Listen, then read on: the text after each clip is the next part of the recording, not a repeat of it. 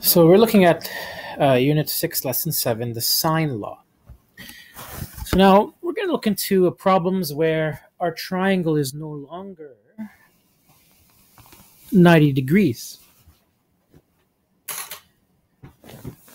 So here I have a triangle that has an 80-degree angle, a 55-degree angle, and a 45-degree angle. Now you can see all three angles add up to 180 degrees. But what we have done previously was to use the ratios, the sine, cosine, and tangent ratios, to solve right angle triangles. And we cannot use those here because they only work for 90-degree triangles. Now it turns out there is a formula that will help us solve an acute triangle such as this one. Now, there is a relationship between the ratios of the sine of an angle over its opposite side length.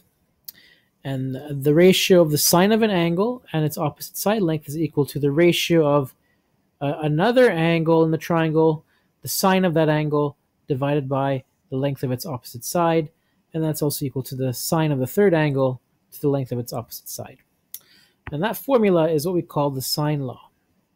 So if I were to write this out, I would say if you look at angle A, angle B, angle C, and I write out their the labels for the lengths of the sides of my triangle, well, opposite to angle A would be lowercase a, opposite to angle C would be lowercase c, and opposite to angle B would be lowercase b.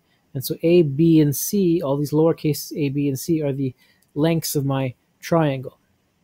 Now, let's write out the sine law. The sine law states that I have the length of my side divided by the length of the divided by the sine of the angle A. So this is the ratio between the sine of angle A and the length of its opposite side.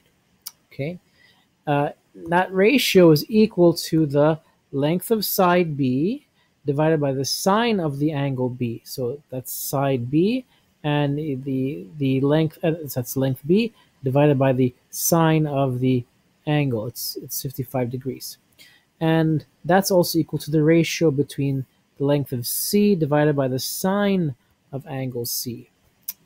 And you can also flip the formula around, and you could also say the sine of angle A divided by the length A equals the sine of angle B divided by the length B, and that's equal to the sine of angle C over the length C. So you can just flip the top and the bottom around, and it still works because these are just ratios. Now, the formula that you want to use depends on what you're looking for. So if I'm looking for a side length, it's much easier to use the version of the sine law that, this is called the sine law, by the way. So use the version of the sine law that has the lengths at the top. Okay. I'm calling the sine law, don't confuse it with sine ratio, SOHCAHTOA. That's just the ratio. The sine law is a law, it's a formula that we use to help us solve acute triangles. Now, you might see, okay, why are there two equal signs? These are just all equivalent ratios. When you're solving a triangle, you only ever use two ratios at any given time. So now if I'm looking for the length of AC, so A to C is let's just erase these highlights for a moment. A to C would be this length here, okay, and that we said was the length lowercase b. So I'm going to find lowercase b. So if I'm looking for lowercase b, I'm going to use that ratio that contains lowercase b. So b over sine b. I have angle b. I'm looking for lowercase b, the side length. Now I'm going to make that equal to another ratio on my triangle, and that ratio is what I'm given. So I'm given the side length A, and I'm also given angle A. So I can use the ratio for A over sine A. So A over sine A. So I'm going to use this part of my sine law, equating the two ratios. Okay. Now the proof for why the sine law works, why is this formula a formula that we can use, that's not going to be explored in this video. I may post another video that proves the sine law, but for now we're just going to use the sine law. Okay, so if I apply the sine law, it says here that b divided by the sine of 55 degrees is equal to a, which is 12 meters, divided by the sine of angle A, so the sine of 80 degrees. And so I have an equation with only one unknown, and so you see, if I had used c over sine c, I would run into a problem because I don't know c, but I know 45 degrees, but I just don't know the length c. So you'd end up having two unknowns in your equation. But because I used a, and I know angle A and I know side A, I'm left with only just one unknown in my equation, which is just b. So I have this equation where I equate the two ratios, and I have to solve for b. Okay, so solving for b, what do I have to do? Multiply both sides by sine 55, because the goal is to isolate b. So multiply by sine 55, those cancel on the left, and so on the left I'm left with b equals 12 sine 55 over sine of 80 degrees. And if I evaluate that, I need a calculator. Let me see if I can evaluate it here.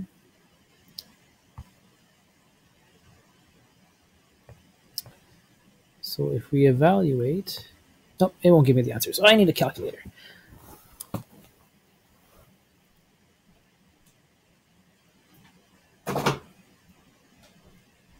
So you must make sure your calculator is in degree mode before you do this. And so I evaluate first the sine 12 times sine 55. And then I divide by sine of 80. And that gives you a b value. Oops. Okay, let me show it to you on the Windows calculator instead of my, so I can't show you anything on my hand calculator. So calculator, okay. So 12 times sine of 55 degrees. And I'm going to divide that by the sine of 80 degrees. And the answer I get is 9.98, which I'll just round to 10. So b equals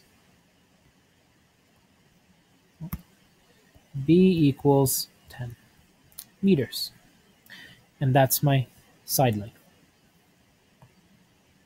Okay, so let's look at another example. So example 2, determine the measure of angle S. So here I have to draw my triangle DST. So let's draw a triangle. Let's call that D. This over here is S, and let's call that side corner T. Angle D is 47 degrees. Lowercase d is 78. So opposite of angle D, I have to write my lowercase d. And so that's going to be 78 centimeters. Okay, S is 106. So opposite of angle S is going to be lowercase s, which is 106. And opposite of angle t is lowercase t, but I don't know what that one is. So my sine law, it doesn't matter we don't have A, B, and C. All you're doing is expressing the ratio of the sine of your angle divided by the opposite side length. So if I have angle D, so I'll say sine of angle D divided by the length of its opposite side D. That's equal to the ratio between the other sets of letters. So I can make it equal to the ratio of sine t over its opposite side length t. And that's also equal to the ratio of sine of angle S divided by the side length of its opposite side lowercase s, right? And to solve this, if I'm looking for angle S, then I'm going to use the part of my sine law that has angle S, which is this part here. And then I'm going to equate that to another ratio in my sine law that I have the values for. So I have the values for angle D and side D, so I'm going to use that one there. Now I don't know anything about angle T or lowercase t, so I cannot use that part. So what I will say here is the sine of, so I'm looking for sine of angle S, so the sine of angle S divided by the length of its opposite side, 106, is equal to the sine of angle D, which is 47, divided by the length of its opposite side, 78. So if I solve for angle S, I would say sine of s, multiply both sides by 106. So I have 106 times sine of 47 degrees divided by 78. So take my calculator. Now remember, we're not. This is so. So I'm going to do 106 times the sine of 47 degrees and divide that by 78. So I get a decimal, 0.9938. Okay, so sine of s equals approximately 0.9938. But if I want angle s, I have to take the inverse. Remember, if you're looking for angles, you take the inverse. So s is the inverse sine of 0.9938.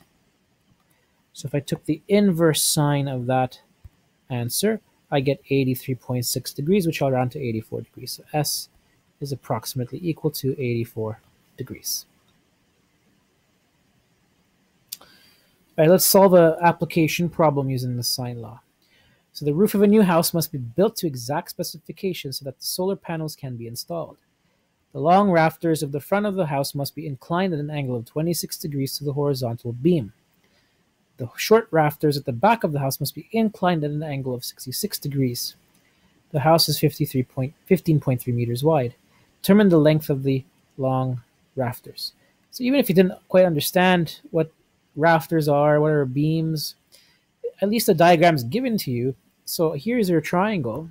You can see the triangle is this, highlighting it here. And what you're looking for is the length of the long rafters, which we could maybe label x right there. Okay. We were given two angles, 26 and 66. And I can find the third angle by using the 180 degree rule. And the third angle would be 180 minus 66 minus 26. And if I evaluate that, 88, I would get 88 degrees. So 88 goes into my diagram. Now, if I'm looking for x, I can use the sine law. So x, now the triangle has no letters, but you really don't need it. You could say the length x divided by the sine of its the opposite angle. So the angle for x is 66 degrees because the opposite of my angle is x. So sine of 66 degrees equals, so I pick another ratio that I know. I can use the 88 degrees and its opposite side length, 15.3. So I can put the length on top because x is a length, which is on top. So 15.3 meters goes on top, divided by the sine of its opposite angle, which is 88 degrees. And so there's the sine law applied to this problem.